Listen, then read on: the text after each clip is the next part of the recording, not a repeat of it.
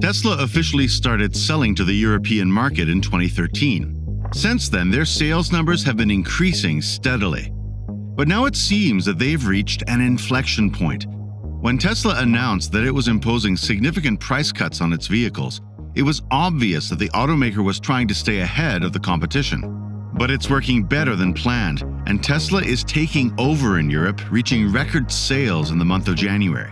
Join us as we look into how Tesla is taking over Europe and what this means for other legacy automakers. Before we get into the details, it's important to understand a few things about the European EV market. Despite the overall automotive market falling in 2022 by 4% compared to 2021, Europe's passenger plug-in electric car market experienced a momentous December with a whopping 413,500 registrations, a 46% surge over the previous month of November, which had already beaten the December 2020 record of 282,000 units. This impressive surge represents a 25% share of battery and plug-in hybrid vehicles sold across Europe in 2022, a massive jump from 2021's 19% share, an even more significant move from the 11% of 2020, and a world away from the 3.6% share of sales back in 2019. These numbers mean that mass market acceptance of electric cars is here, and we can expect a market share in 2023 of 30% or more. According to Felipe Munoz, global analyst at JATO Dynamics, the rapid growth in demand for EVs is the consequence of continued government support through incentives and a shift in consumer sentiment thanks to increasing awareness around the available product offering. Tesla has spearheaded this revolution with the Tesla Model Y, emerging as the most popular electric vehicle in Europe according to the latest registrations data from JATO Dynamics. In 2022, Tesla made a remarkable mark on the European EV market as two of its vehicles clinched the first and second spots in terms of sales.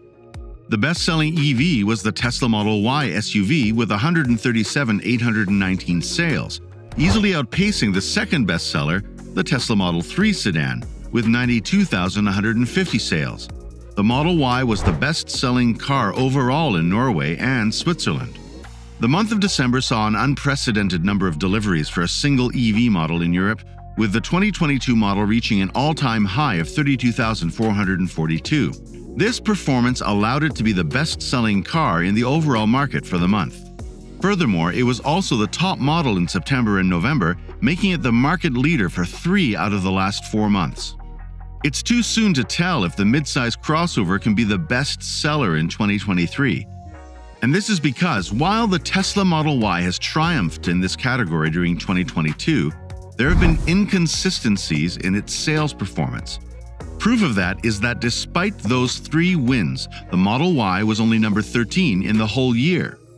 Unlike the Model 3's focus on the bigger European countries, the crossover's main markets are more scattered. The UK received the majority of the deliveries with 10,664. But Germany, Norway, France, the Netherlands, and Sweden also had significant numbers, with 7,382, 4,524, 2,493, 2,296, and 1,091 units, respectively. Tesla continues its dominance, with the Model 3 taking second place for the month of December. In December of 2022, Tesla's sedan saw its highest number of deliveries, with 20,335. However, the Model 3 sales dropped 23% compared to the previous year, largely due to the emergence of the Model Y. To combat the declining sales, the company has implemented price drops, and now we expect to see a significant surge in the sale of this vehicle. In December, the sedan was mainly sold in Europe's 3 main EV markets, the UK with 5,700 units, Germany with 9,566 units, and France with 2,671 units. Switzerland was the 4th biggest market with 330 units sold. It's expected that the Model 3 will remain in the top 3 throughout 2023, but Volkswagen's VW ID.4 and ID.3 will be more competitive, and the Fiat 500e will also be a force to be reckoned with. This must be worrying for other European automakers in Europe, especially because Tesla is already beating them in the US markets. But in the end, it can also serve as a wake-up call to those legacy automakers to start producing more electric vehicles and also offer competitive pricing. The ID.4 is the star of the Volkswagen Group, and it closed the month off strongly with 13,685 registrations, coming in third behind the two Tesla models. This is the highest number of registrations the crossover has ever received in Europe, and it's the first time it's broken into the 5-digit score. Production constraints have been overcome, with the US allocation now being produced domestically and the Emden plant ramping up.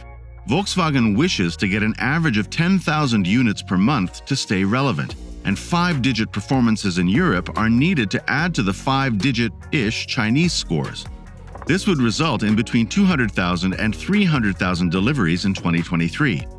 In December, the Volkswagen EV had its best results in Germany, selling 5,193 units. It also sold 2,075 in Norway, 1,721 in Sweden, and 752 in the Netherlands. The Volkswagen ID.4 achieved 67,590 registrations in 2021, a 23% increase from the previous year. However, this growth was partially offset by a decrease in registrations from the ID.3, which took 5th place with 53,015 registrations. Tesla saw an even larger 38% increase in volume, overtaking Stellantis to secure the second spot in the EV ranking by OEM. In 2022, Volkswagen Group maintained the top spot in the BEV market, selling 349,200 units and having a market share of 22.4%. This was mainly due to robust demand for their electric SUV and the Cupra Born.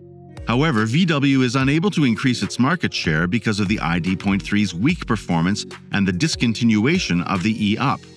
That year, Volkswagen lost market share to Tesla, Stellantis, BMW Group, Geely Group, and several Chinese automakers. In spite of the 35% decrease in the Model 3's registrations, the most popular BEV in Europe in 2021, Tesla was still able to post a 38% volume growth, thus overtaking Stellantis to secure the second place in the BEV ranking by OEM. Tesla's successful performance was due to the fact that the Model Y held the #1 place in the rankings by model in 9 European markets, while the Model 3 was the leader in 3. Geely and some Chinese carmakers saw their EV registrations more than double in 2021. Polestar 2, Volvo XC40, and Volvo C40 were some of the major drivers of Geely's growth, while MG accounted for 80% of the total new vehicle registrations from Chinese OEMs, which is around 49,200 units, an increase of 111% compared to the previous year. After those price cuts by Tesla, the Model Y will likely maintain its crown in 2023 with an even higher score than in 2022. However, the Model 3's #2 position could be at risk in the coming year. Not only will the Model 3 need to find a way to stop the recent sales decline, but it will also have to face the challenge of the Volkswagen ID.4, which is targeting a sales figure of over 100,000 by the end of 2023. If it does not succeed, even the VW ID.3 and Fiat 500e could overtake the Tesla sedan. A significant shock occurred in the passenger vehicle brand ranking during the race's latter stages. Tesla, which is still in 4th place in October, raced to the top spot and won the prize for best-selling brand in 2022. Tesla rose to 9% in just 1 month, beating BMW and Mercedes after increasing its share by 0.9% in December. In just 1 month, it went from 3rd to 1st place. Volkswagen also benefited from a strong end of the year with an 8.4% share, up from 8%. This helped it climb 1 position to 3rd. Tesla may have taken the lead, but it's clear that 2023 will be a battle between the two. It should be an exciting race, so grab the popcorn. In contrast, a rising Volvo with a 5.3% growth, up from 5.1%, outperformed Peugeot and finished the year in 7th place. Also, Audi benefited from Kia's poor month and finished the year in 5th place. So what do you think about all this? Let us know your thoughts in the comments section below. And if you've watched until now, thank you very much. Please, consider subscribing to Velocity for more videos about EVs, Tesla, Ford, and the latest car news.